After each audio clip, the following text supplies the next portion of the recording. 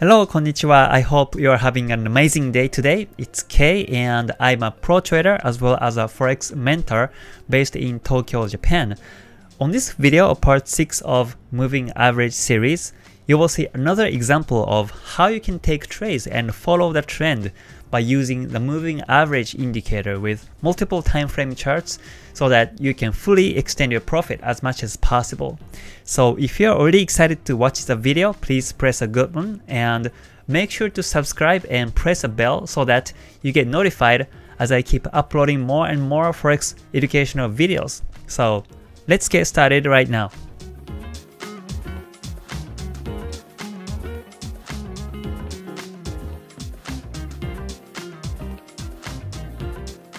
Alright, so do you still remember the step-by-step formula or the procedure of how you can analyze charts in multiple time frames that I introduced earlier? Let me recall that one first. So here is the step. First, you look at the bigger time frame, right, and capture the macro trend, macro market environment. You look at the direction of the moving averages and also make sure to draw lines like support or resistance or the trend line on that bigger time frame chart first. Then you go down to the lower time frame chart and check the direction of the moving averages again and see if they are all pointing towards the same direction or not. If they are not, like if the short-term MA is pointing up while the mid-term and long-term MAs are pointing downwards, and that's basically a range market. So in the lower time frame, you better wait for a confirmation of all the moving averages from the short-term, mid-term to long-term MAs point towards the same direction. And also try to see if the current price level is on that lower time frame chart is somewhere close to the bigger time frames resistance or support or any other lines, right?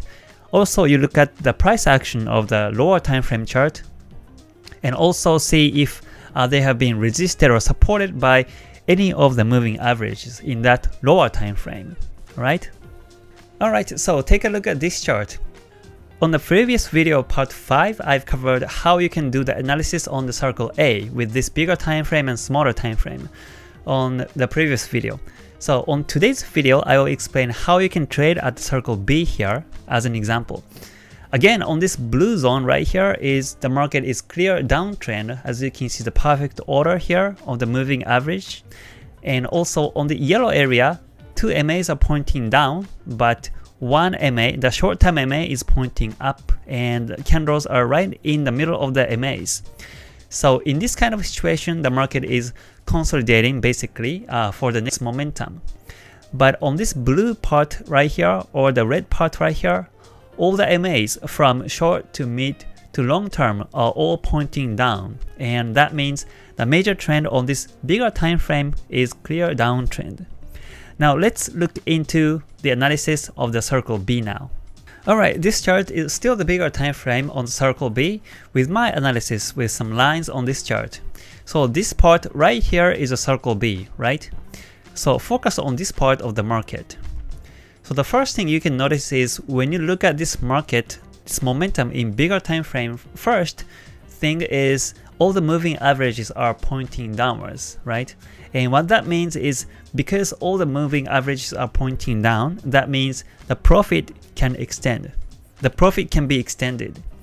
When you place a sell at some point, the profit can extend because the trend may persist to the downside.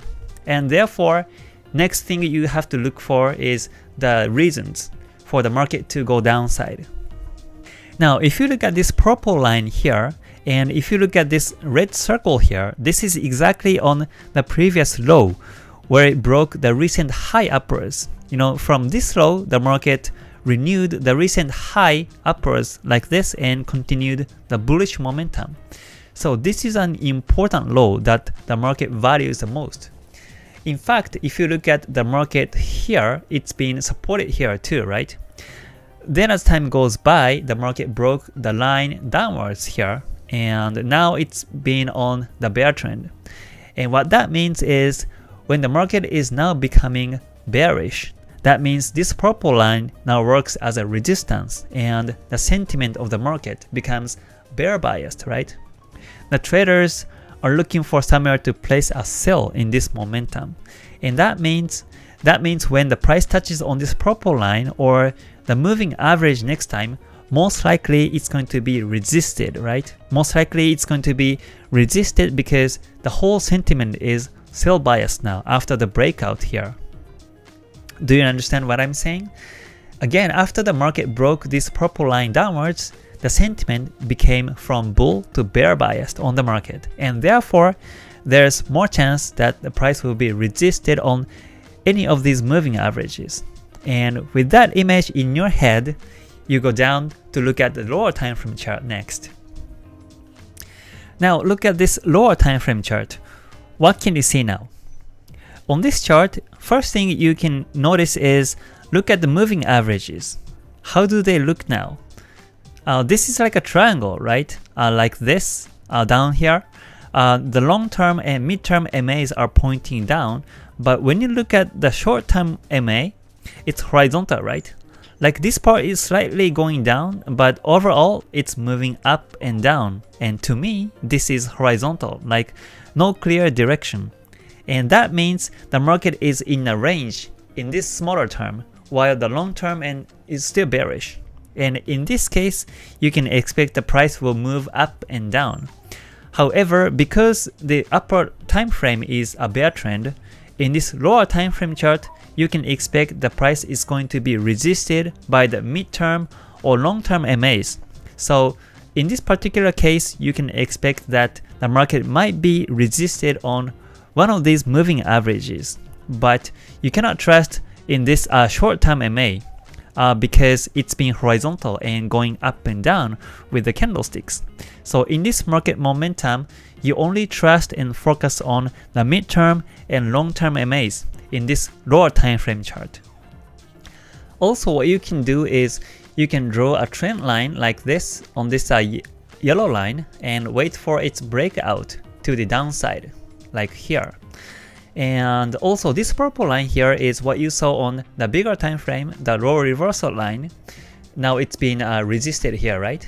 So you can see that this market is basically a range of this purple line and also this yellow trend line, like a triangle. Slightly higher lows here, but because this is like a triangle formation, you can expect the price will be breaking it downwards by following the major bearish momentum. So you can capture the trading edge to place a sell in this lower time frame, like when the price touches on this purple line or after the breakout of the trend line. Alright, so again, first you can capture the trend direction on the bigger time frame chart by using moving averages and confirm which direction the market is moving. If they are all aligned to the same direction, that means the trend is steady towards that direction, like on the example today. But when one of the MAs is moving differently, like on this circle A here, where the short-term MA is pointing up while the mid-term and long-term MAs are pointing downwards. When you see that kind of situation, then you need to realize that the market is on the fight between the short-term longers and also the mid-term and long-term shorters. There's a fight between them. And expect the market to go bearish because the market is still sell biased. In today's case on circle B here, all the players are sell biased. So in this case, simply you look for a great selling edge on the market by looking at the lower time frame chart. Alright, so on the next video, I will continue to explain another situation on the circle C and how you can actually analyze charts and look for a trading edge by using the moving averages. So if you don't want to miss the next one, make sure to subscribe and press a bell button so that you will get notified when it's uploaded on next Monday. And if you thought you learned something from the video today, please press a good button as well. Alright, so I will see you in the next one. Stay gold. またね。